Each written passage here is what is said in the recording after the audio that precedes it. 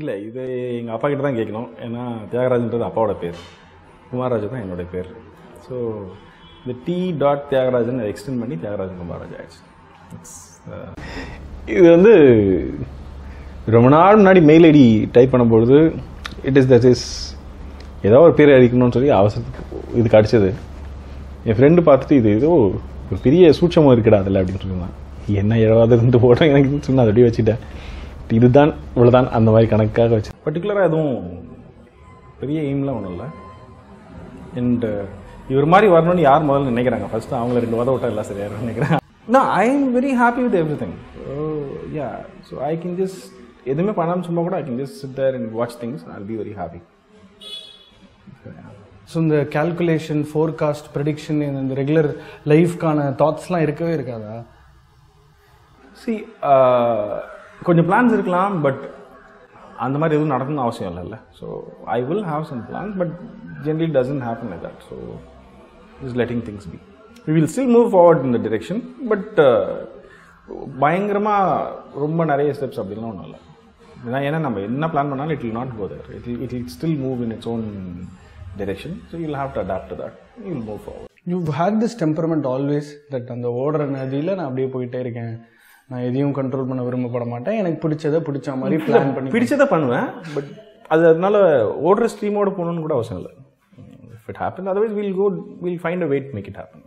இப்போ ஸ்கூலில் ஃபெயில் ஆனது, விஸ்காம் டிஸ்கண்டினியூ பண்ணது, அசிஸ்டன்ட் டைரக்ஷன் ட்ரை பண்ணிட்டு வெளியே வந்தது, உள்ள ஒரு ஏர்ஜ், ஒரு ஃபயர் இருந்திருக்கா? அதோட வெளிப்பாடு தான் படங்களா? இல்லை அந்த மாதிரி இல்லை. உங்களுக்கு ஒரு விஷயம் பண்ணுறீங்க, அது பிடிக்கலன்னா அதை விட்டுட்டு வேறு எதாவது பண்ணுவேன். அவ்வளோ சிம்பிளான விஷயம் தான். So when it comes to having like the kind of people who surrounds you, are you very particular about nobody can take control of your life? Yeah, it's my life, so why would you let anyone else take control? And I'm sure that's the case with anyone. எனக்கு financial நீடே இல்லை, அதனால் எனக்கு அதை பற்றி கவலையே இல்லை. எனக்கு ஒரு சின்ன இடத்துல சாப்பாடு கொடுத்தா கூட ஓகே தான், நான் சாப்பிடுவேன். என் ஃப்ரெண்டு ஒருத்தன் துணி கடை வச்சுருந்தான், அதனால் எனக்கு துணிக்கு பிரச்சனை இருந்ததில்லை. இப்போ அவன் இல்லை, பட் அதனால் அதுக்கு பிரச்சனை இருந்ததில்லை. பைக் வச்சுருக்கேன், ஸோ அதனால் அக்கேஷ்னலாக பெட்ரோல் போட்டால் போதும். படம் தான் பார்க்க போகிறோம், மேக்ஸிமம் டிவிடிஸ் வாங்கி பார்ப்போம். இல்லைனா யாராவது ஏற்கனவே டவுன்லோட் பண்ணி வச்சுருப்பாங்க, அவங்ககிட்டேருந்து நம்ம ஹார்ட் டிஸ்கில் காப்பி பண்ணி பார்க்க போகிறோம், அவ்வளோதான். ஸோ எனக்கு எப்படின்னா I can live both ends. எக்ஸ்பென்சிவான பொருள் வாங்குறதுக்கு காசு கிடைக்கும் போது எக்ஸ்பென்சிவான பொருள் வாங்கி அதையும் என்ஜாய் பண்ண முடியும், அதை கம்ப்ளீட்டாக அதை யூஸ் பண்ணி ப்ளஷர் எடுத்துக்க முடியும். எதுவுமே இல்லைன்னா அப்படியே நான் லிவிங் திங் மாதிரி இருந்துட முடியும்னா அப்படியே இருந்துட முடியும். நான் அப்படியே ஒரு கல் மாதிரி அப்படியே இருந்துருவேன். எனக்கு அதுலேயும் ஒன்றும் பிரச்சனை கிடையாது. எனக்கு சோஷியலைஸ் பண்ணுறதுல விருப்பம் இல்லை. அது நான் மற்றவங்க மேலே சொல்கிற கமெண்ட் கிடையாது. தூரத்தில் நின்று பார்க்குறதுல ஒரு பெரிய ப்ளஷர் இருக்குது. அதை அனுபவிச்சிட்டிங்கன்னா நீங்கள் சோஷியலைஸ் பண்ண மாட்டீங்க. நான் தூரத்தில் நின்று பார்க்குறதுனால ஒருத்தன் மட்டமானவனும் ஒருத்தன் உயர்வானவனும் அப்படி கிடையாது. அவங்களோட டைமென்ஷன்ஸில் ஒரு பெரிய ப்ளஷர் இருக்குது. நீங்கள் ஒரு பார்ட்டிக்கு போகிறீங்க, சும்மா உட்காந்து பாருங்கள், நீங்கள் அதில் வந்து குடிச்சிட்டு கலாட்டா பண்ணுறான்றவனை கேவலமாக பார்க்கறது கிடையாது. அவர் மனசு இப்படியெல்லாம் வேலை செய்யுதுன்றது ரொம்ப ஆச்சரியமாக இருக்கும் பார்க்குறதுக்கு. குடிக்கிறதுக்கு முன்னாடி இருக்கிறவர் குடிச்சதுக்கு அப்புறமா இருக்கிறாரு. அதே ஆள் சாதாரண நேரத்தில் ஈவினிங் ஒரு ஆஃபீஸ் ப்ரெஷரில் இருக்கும்போது அவங்க ரியாக்ட் பண்ணுறது, டீ கடையில் இருக்கும்போது பேசுறது, இது எல்லாமே நீங்கள் படம் பார்க்கறதுல இருக்க ப்ளஷர் இது லைஃப்பில் இருக்குது. ஒரு அப்சர்வராக பயங்கர ப்ளஷர் இருக்குது. சும்மா வந்து வேடிக்கை பார்க்கறதுல அவ்வளோ சந்தோஷம் இருக்குது. ஸோ அதை நீங்கள் சோஷியலைஸ் பண்ணிங்கன்னா, நீங்கள் இன்வால்வ் ஆகிட்டிங்கன்னா நீங்கள் பார்க்க முடியாது. ஸோ நீங்கள் ஒதுங்கி நிற்கிறதுல ஒரு பெரிய சந்தோஷம் இருக்குது, பெரிய ப்ளஷர். நாமளே அப்சர்வ் பண்ணுறது. ஏன்னா ஒளி மறைவு இருக்கவே இருக்காது. ஆமாம் கேவலமான விஷயம் தான் பண்ணணும், ஆமாம் கேவலமான விஷயம் பண்ணணும்னு ஒத்துக்கு தான் ஆகணும். ஸோ அதில் ஒரு பெரிய இது இருக்குது. அப்சர்வராக அதில் என்ன சொல்கிறது, அதுலேயும் ஒரு பெரிய ப்ளஷர் இருக்குது. நம்ம ஸ்டெப் பை ஸ்டெப் கரெக்டாக பண்ணுறோமா இல்லையா, இல்லை பண்ணுறதுல இருக்க ப்ளஷரையும் நம்ம சில நேரத்தில் வேடிக்கையாக தான் பார்க்குறோம். இதுக்கே இவ்வளோ சந்தோஷப்படணும், அல்பமாக இருக்கேன்னு திட்டுறது எல்லாமே நடக்கும். பட் அது ஒரு பார்ட் ஆஃப் ஃபன். பண்ண பிடிக்காத விஷயங்கள்லாம் இல்லை, எனக்கு பண்ணுறதுக்கு இன்ட்ரெஸ்ட் இல்லை அப்படின்னு அடுத்தவங்களை அதை ஹர்ட் பண்ணாமல் சொல்ல முடியும்.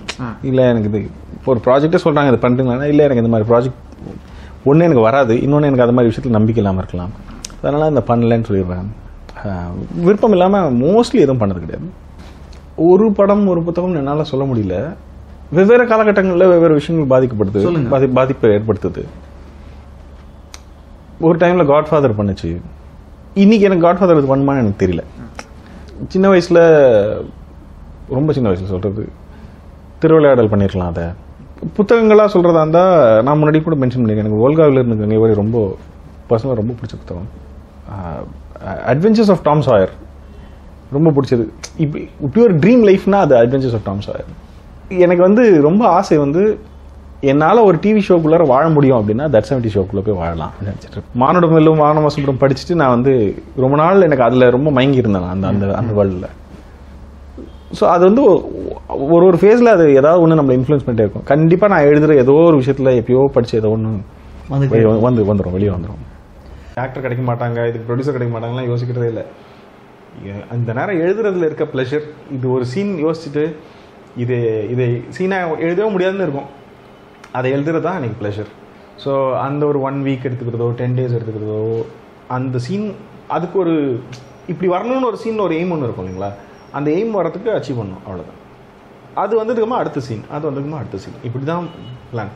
ஸோ ஆன்லைன் ஆர்டர் போடுறோம், சீன்ஸ் எழுத ஆரம்பிக்கிறோம். தென் அது வரைக்கும் இதுக்கு நடிக்கிறதுக்கு ஆக்டர் கிடைப்பாங்களா, ப்ரொடியூசர் இதை ஒத்துக்குவாங்களா, சென்சாரில் அக்செப்ட் பண்ணுவாங்களா, ஆடியன்ஸுக்கு பிடிக்குமா, இல்லை அந்த ஆடியன்ஸுக்கு பிடிக்குமான்றது ஒண்டி எங்கே கணக்கில் எடுத்துக்கணும்னா நான் ஆடியன்ஸாக இருப்பேன் எழுதும்பொழுதும், ஏன்னா அதை திருப்திப்படுத்துதான்னு பார்த்துக்குவேன். ஸோ இதே கணக்கு தான் எல்லாத்துக்கும். அந்த நேரத்துக்கு அது ஒன்று தான் நம்மளுடைய எய்ம். பணம் ரொம்ப முக்கியம், கரெக்டு தான். அந்த பணம் எதுக்காக முக்கியம்னா பணம் வச்சுட்டு நம்ம எதுவுமே பண்ண முடியாது. அந்த பணத்தால் பல விஷயங்கள் செய்யலாம் அப்படிங்கிறது தான். அது நீங்கள் பணம் எல்லாமே செய்ய முடிஞ்சிச்சுன்னா அது தேவை கிடையாது. ஸோ எனக்கு நான் அந்த அப்படி தான் ரூட் எடுத்துக்கிறேன். ஸோ எனக்கு காசு இருக்கோ இல்லையா என் லைஃப்பில் எதுவுமே நின்றது கிடையாது. அது பைபாஸ் பண்ணிட்டேன் நான். நீங்கள் பார்த்துருக்கீங்க, நீங்கள் சொன்ன நல்லா எல்லாருக்கும் தெரியும் ஒரு ஸ்மார்ட் ராஸ்கல்னு தெரியும். அப்புறம் அவன் எது பண்ணாலும் அதில் ஒரு பியூட்டி இருக்கும், ஒரு ஈஸ்தட்டிக் சென்சிபிலிட்டிஸ் இருக்கும். ஃபர்ஸ்ட் கதை சொன்னார்ல, கதை சொன்னோன்னா அப்படி சைலண்ட் ஆகிட்டேன். சைலண்ட் ஆனோன்னா எனக்கு பயங்கர ஐயோ அப்படி என்ன அப்படின்னு, அதாவது ரொம்ப அதிகமாக இருக்குது. அதாவது இப்போ நம்மளாம் ஒரு இதில் ஓடிட்டு இருக்கோம், நம்ம ஒரு விளையாட்டு விளாண்டுட்டு இருக்கோம், நம்மளோட விளாண்டுட்டு இருக்கோம்னு நினச்சிட்டு இருக்கோம், இந்த ஆள் டம்மாலேருந்து வேற ஆட்டம் ஆடுறான் அப்படி ஒரு இது அது. ஸோ அதில் நான் சைலண்ட் ஆகிட்டேன். அவனை இவர் சொன்னார் இல்லைங்க இது நல்லா இருக்குங்க, இவர் நினச்சிட்டா நான் வந்து பிடிக்காம அதை எப்படி சொல்கிறது தெரியாமல் அமைதியாகிட்டே நினச்சிட்டு இருந்தாரு. அப்புறமா இல்லைங்க நல்லா இருக்குங்க அப்படின்னு, இல்லைங்க இது வேற ரியாக்ஷன் அடிச்சுட்டேன். ஸோ அதுதான் எனக்கு நடந்துச்சு. நான் உண்மையிலே இந்த கதை கேட்டதுனால எனக்கு வந்து ரொம்ப கன்ஃபியூஸ் ஆகி ஸ்லோ டவுன் ஆனது தான் உண்மை. டாவின்சி கழுத்து மேலே ஒரு ஈர்ப்பு எப்படி வந்துச்சு? எனக்கு அவரோட ரொம்ப பிடிக்கும், அவரோட மைண்டு ஆம்பிடெக்ஸ்ட்ரஸ்ன்னு சொல்லுவாங்க.